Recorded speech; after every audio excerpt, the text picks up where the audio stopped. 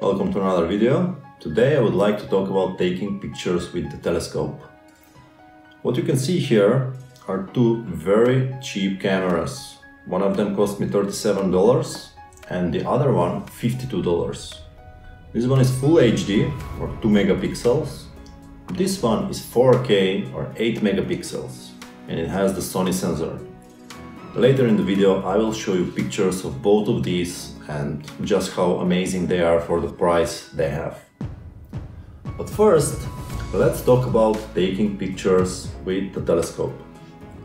First option you will get, and the easiest one, is simply to put your cell phone to the eyepiece and off you go and you take a picture. Now, taking pictures with the cell phone is all nice and easy to put on your Facebook and impress your friends, but unless aliens have invaded the moon and there is a force field around there, I think this blue thing is kind of a problem in this picture.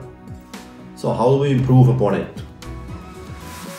Well, as with most people, I went online to ask our fellow Astronomical Royal Society of online experts and I discovered the answer very fast. Pretty much everybody said, get a ZWO ASI. So I go to the shop, found the camera, really like it, ready to buy it. Okay, $500. Okay, guys, isn't that a little bit pricey?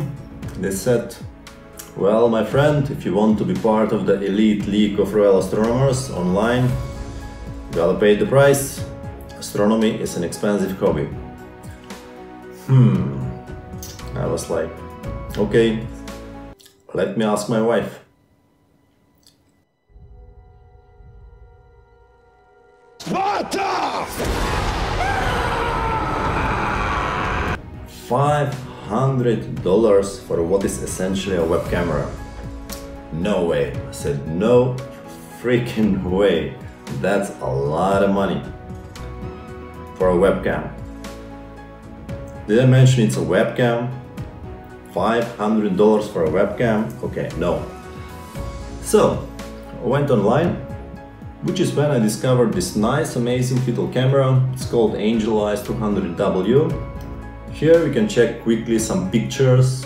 You can get quite respectable pictures, no blue force fields of the moon, of the planets, of the sun, basically of the entire solar system. But a few months down the line, I was beginning to be unhappy with the quality of the images themselves.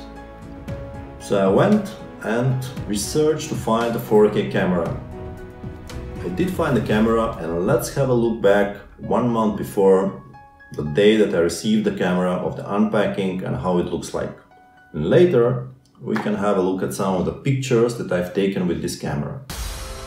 I haven't had a look at it yet. These are the packages I got, so let me get my Batman keychain and unpack what we have here today. Okay.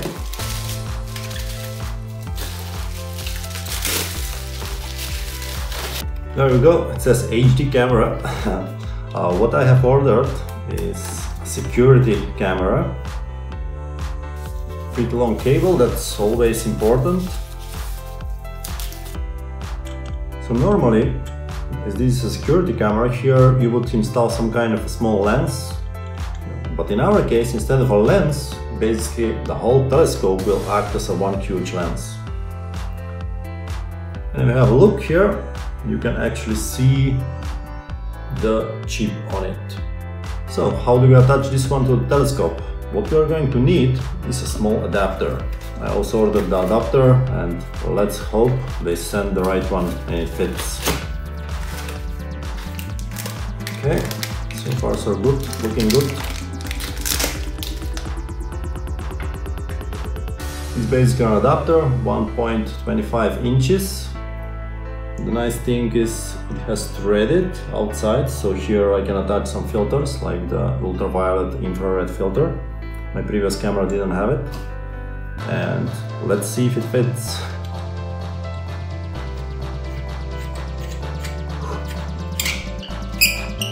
With these things you never know.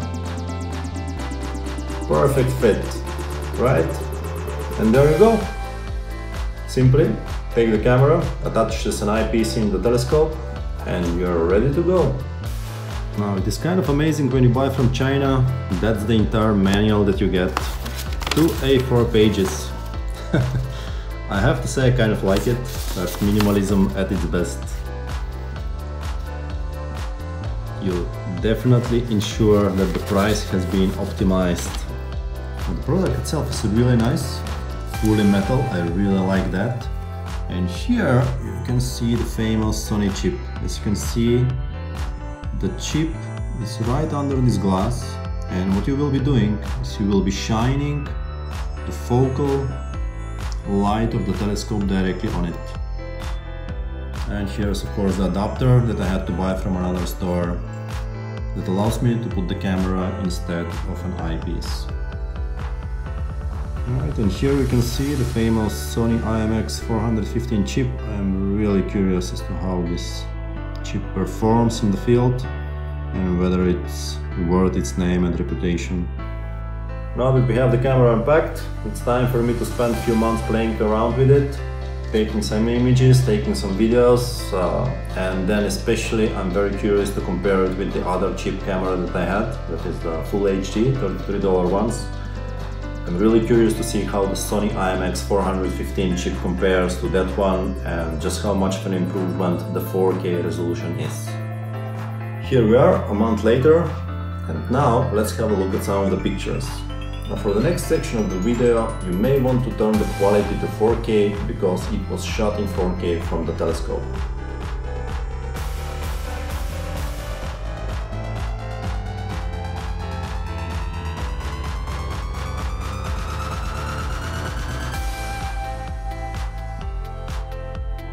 These were taken in the last few days.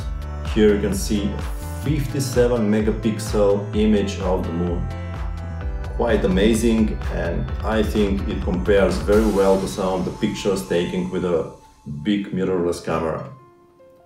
Here we also see some close-ups of the Copernicus crater and the Apollo 15 landing location. And just today I quickly also took an image of one of the sunspots on the sun. But what if we want to take some pictures of deep space objects? Well, in that case you will have to look elsewhere, because this is really not the interest in my hobby. I don't see myself ever spending the time necessary to take one of these pictures. It takes a lot of time and a lot of effort to do one of these, especially processing the picture afterwards. That will be all for now. I hope I have helped dispel the notion that astronomy has to be an expensive hobby, especially astrophotography. That is clearly not true, as you can see from the quality of these pictures. Keep in mind that telescope was not even using a tracking platform.